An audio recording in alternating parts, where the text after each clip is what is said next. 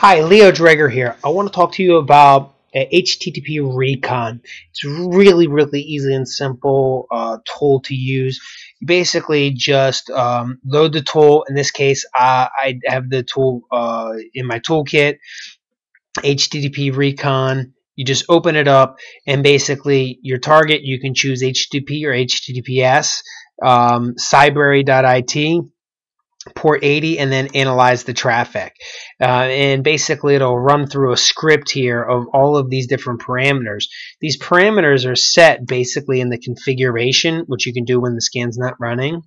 So just let the tool run, and then you'll get a summary. In this case, it's going to guess that it's an Apache server. So it sends HTTP request 1.1. You got a 200. It guesses it. The cybrary.it web server as Apache 2.2.2 is using PHP 5.4. It's got a PHP session ID, so it pulled a session ID, and we could try making sense out of that.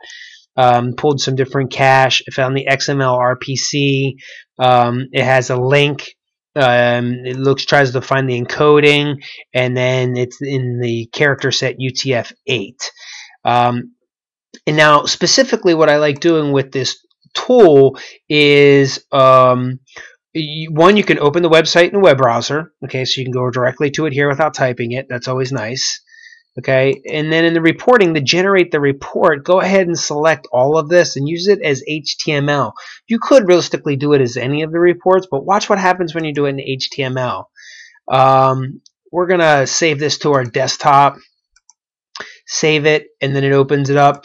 And this is perfect documentation to add into a web application pen testing report, because it's got all your screenshots and your pictures and, embedded into this. And so it's just real nice and easy just to see exactly what went back and forth to and from the server for each of the connection requests. And then you can analyze this. So just having basically the pictures here is just absolutely, priceless in terms of documentation.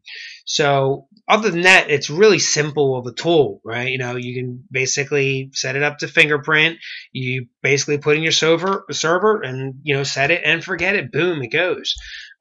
So really easy tool to use. Again, thanks for watching. My name is Leo Dreger, and I'm sure you've checked us out by now on Facebook, LinkedIn, YouTube, and Twitter.